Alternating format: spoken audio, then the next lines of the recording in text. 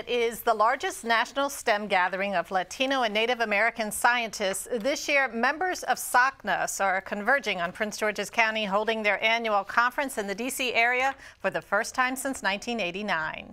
Yes, well, mainly I'm here to reach out to grad schools. I'm interested in reproductive physiology.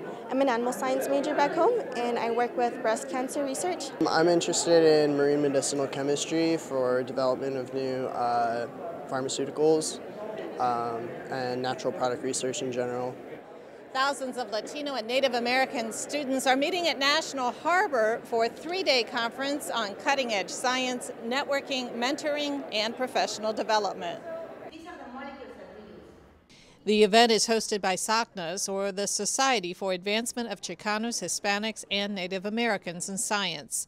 It includes panels and seminars, indigenous exhibitors, and much more. We wanted to make sure that we paired the federal workforce with our membership.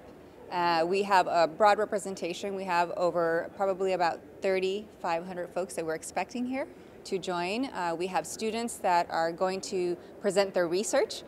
They will be mentored and judged. We have over 100 professional development sessions for our participants, as well as scientific symposia, and a lot of networking going on. Maria Elena Zavala is of Mexican and Tarascan descent. She's both a board member and presenter for this year's conference. The reality is that faculty help students navigate the academy, and they also help them navigate their profession, and so that's part of it. So you become a mentor as well as... mentor, yes.